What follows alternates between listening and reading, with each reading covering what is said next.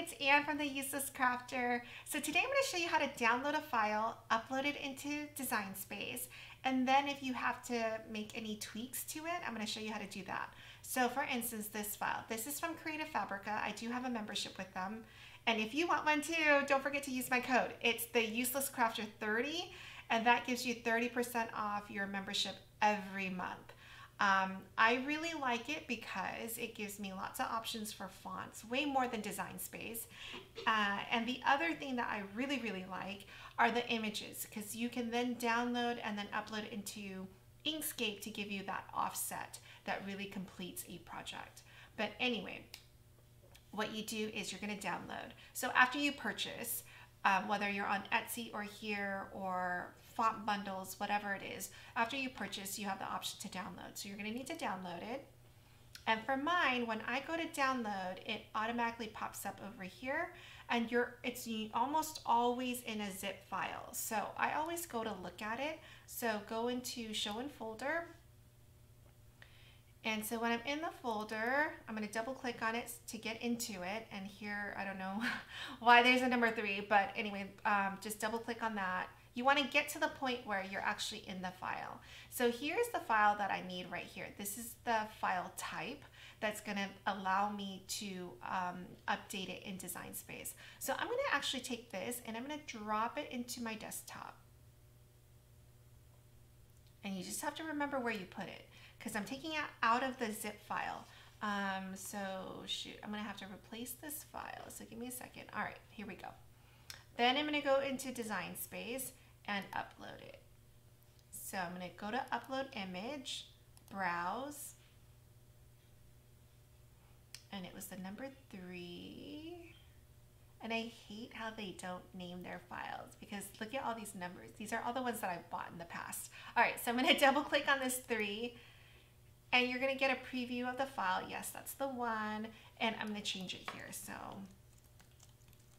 and you want to change it because if you ever want to use this file again, it's going to be included in your images over here.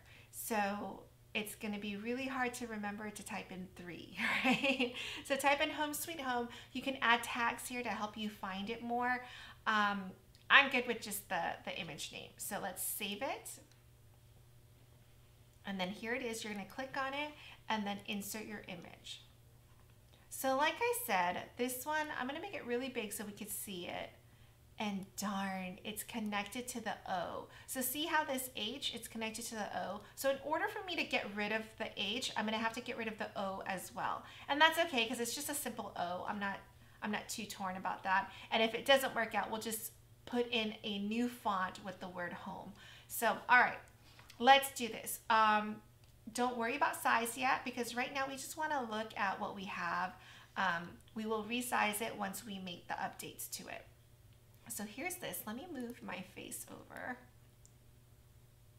All right, and then that way I can move this over here a little bit and you can see it better.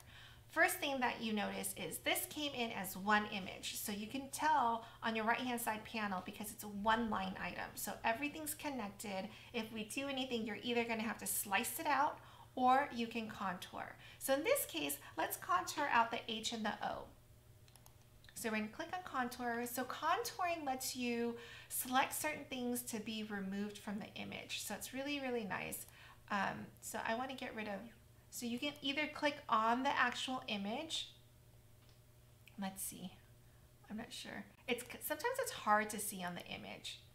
So there. That you can see that it's gotten rid of everything except for this little hole in the O. And then on this one, I'm going to need to do the same. I'm guessing I didn't do it correctly because it looks like it's still there. All right, let's see what we have. So on this one, I did it correctly on this one, completely got rid of the H and the O. This one, not so good. So let's go back to contour. I was having a hard time clicking on it. Okay, let's see. Did I bring it back? I can't tell. Oh no, there. Okay, so now I gotta get rid of the insides. I think I got it this time. Okay, so the H and the O are gone. Let's go to text. I have a text, a font that I like. So let's see over here. I'm going to type in city, street, and see if it comes up. No. Maybe city? Oh, there it is. city streetwear. It's kind of like that. You'll see in a second. I'm going to type in the H and then the O, and let's see what it looks like. Okay, so it's not quite what I was looking for. First of all, size-wise, it's not going to work, right? I'm going to need it to be like maybe a little bit smaller on the O. Okay, so I like that. Let me ungroup this because we need to move the H over a little bit, right? And we need to make it smaller for it to fit.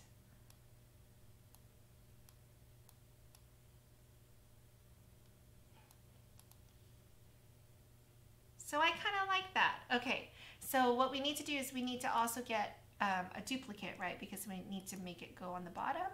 So I'm going to grab those two items, duplicate it, and then put it down here. Now I'm looking at my O.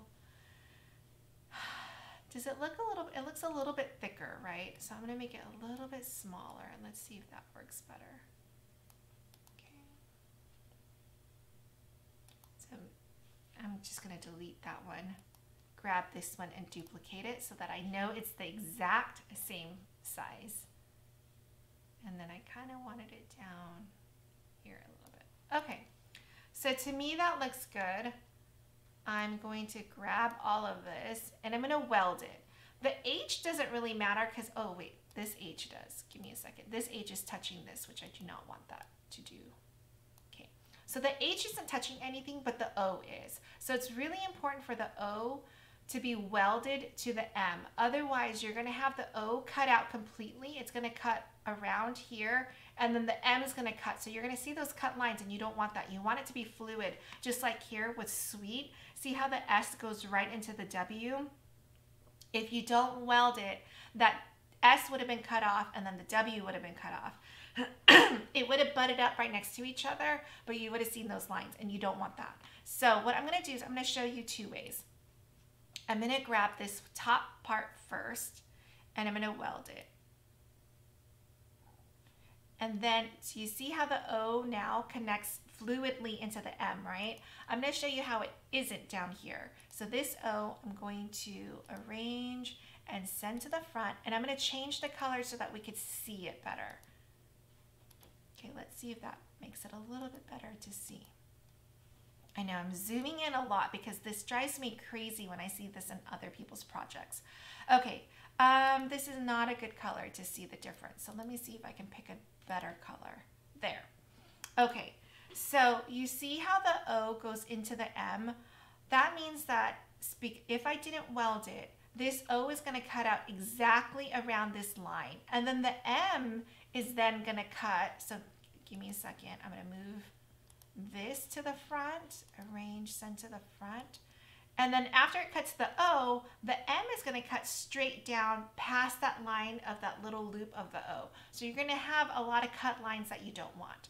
Okay, now that we've done this exercise, let's grab everything.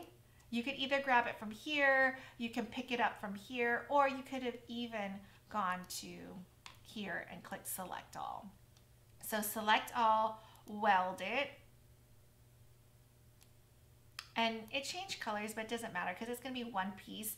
And so I'm going to cut it and then put it on a trinket dish. So this is going to be in this cute little thing to hold our keys and whatever else when we come through the door. So this is the inside of that square is about 4 inches. So I want to make this a little bit under 4 inches so that it doesn't go up in the curved up area at all. So I'm thinking about 3.75, and this is still looking really big because I'm at 150% over here. Let me show you. Oops, wrong one. All right, right here. So you see right here where my, I'm at 50%. So it's looking like it's really big, but normally when this canvas is at 100%, this is going to be. So this is not the same in width as it is in height. So I typed in 3.75. I had assumed that everything was equal, but I didn't realize this T went out. So I actually want to make sure that my longer side, which is my width right here, it's actually 4 inches. So I'm gonna need to get that down to let's say 3.85. And that's gonna change this to 3.5. I could have gone to 3.75, but because I saw the difference, I didn't wanna make it too short. So here it is, and then you just wanna save it. And then when you go to make it, it's all on one piece. So it should be simple. I'm gonna actually cut it out on gold adhesive foil. So the trick to that is to make sure that you have a good blade in. So I used to buy the blades from Cricut, but it was so expensive that I really tried to wear out my blade.